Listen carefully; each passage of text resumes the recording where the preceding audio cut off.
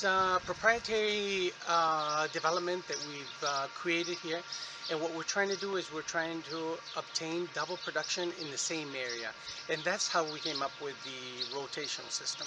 So it was farmers that had a limited amount of land and wanted to get more berries. As traditional system is just one row on the ground, then the tabletops one row as well, and you're wasting the pathway to get in there.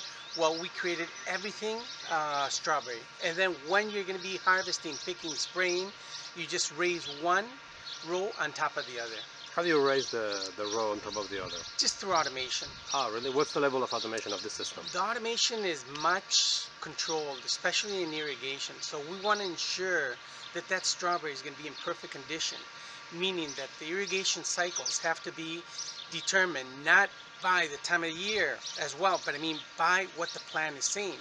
So if the plant says it's dry, it needs water, it's got to be irrigated. So we're controlling several parameters such as EC, pH, temperature, to make sure that that plant is receiving the correct amount of water and nutrients at all times. And all this is adjusted through our CPU.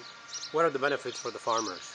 The benefits for the farmers is a completely controlled strawberry plant, highest production possible, and labor friendly, which everybody's picking at waste level. In terms of resources, is there any savings? In terms, we're saving 50% on water, on labor, like I said, on quality of labor, and now we're automating the system by robots which pick the strawberry in the system. What about the quality of the strawberry? The quality is the best.